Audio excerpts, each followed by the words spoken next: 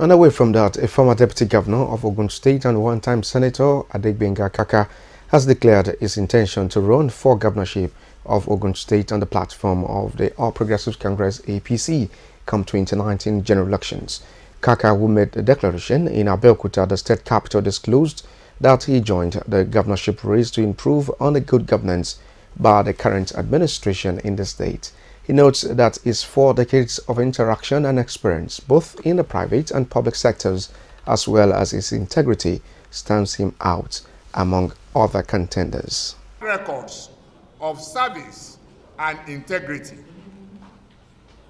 Today, I, Gbenga Sefiu Kaka, ASK, openly and humbly declared my intention to contest the 2019 governorship race on the platform of our great party, All Progressives Congress.